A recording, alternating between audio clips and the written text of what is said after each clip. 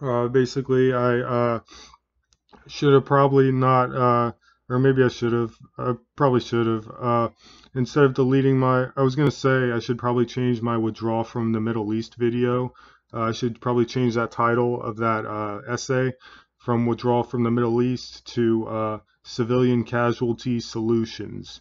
For the following reasons, because I think we need to eventually provide food to these countries and stuff like that, resources to these countries, and have them be able to use Amazon and stuff like that, and have tunnels so they could get shipped all their resources. Um, uh, and basically, and I think there should be like automated, like in terms of mines, I think there should be machines, and then civilians can control those machines. We could donate those machines to them if we make like a factory that makes these machines, these bomb machines that go around blowing up mines, and there's not any casualties involved. And basically, those are the reasons why I think I should change it. Why I thought I should change it from withdrawal from the Middle East to civilian casualties. I'm just gonna do a follow-up video. I don't want to repeat the same things from the first one.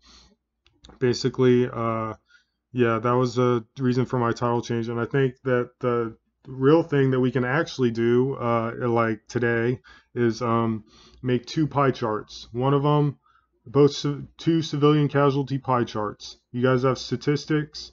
I'm sure my dad, when he was a defense attaché, he was just reading through all the reports, and he just got fed up with all this bullshit. And I assume he had uh, some information regarding these two pie charts I'm about to explain. I think you should gather information on civilian casualties, first tour, second tour, and then you get a pie chart and you see that 75% of civilian casualties are from dudes in their first tour. And you could do something about that. Like I said in my first video, you can make it so in the first 8 years, you're strictly training. So all the troops that go overseas are elite and they sacrifice themselves. Uh, yeah, and basically that. And make it so you can't fight in the Middle East until your second 8-year tour because you're matured and you're not going to go uh, kill someone's relative for protesting when if you had a bunch of Middle Eastern military people driving around your house, you'd ram your fucking car into their convoy and tell them to get the fuck out of here.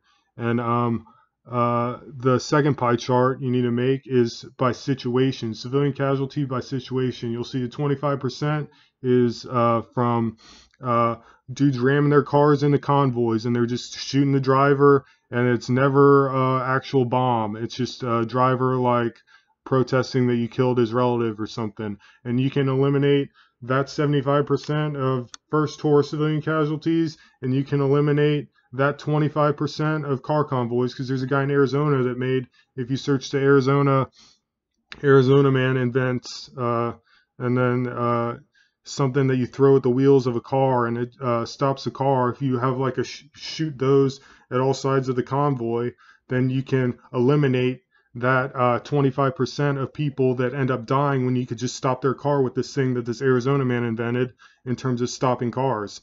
And you could shoot it at his wheels and it'll stop his car before he gets to the convoy. You don't have to shoot him or kill him. And you can eliminate that 25%. You can eliminate the 75%. And yeah, if you watch that Blackwater bullshit, then and watch those interviews from all the veterans, you'll agree with me.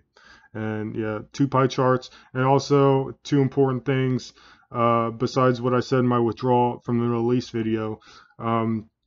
Like you're patrolling where these guys used to play cricket. So imagine if you were in that situation. If these guys are patrolling where you were like on your sledding hill or something, and then you'd flip out, and they don't have warrants. That's the big thing. I don't even have to explain the self-explanatory things involved with these guys busting down doors when they don't have warrants. You can do that thinking for yourself.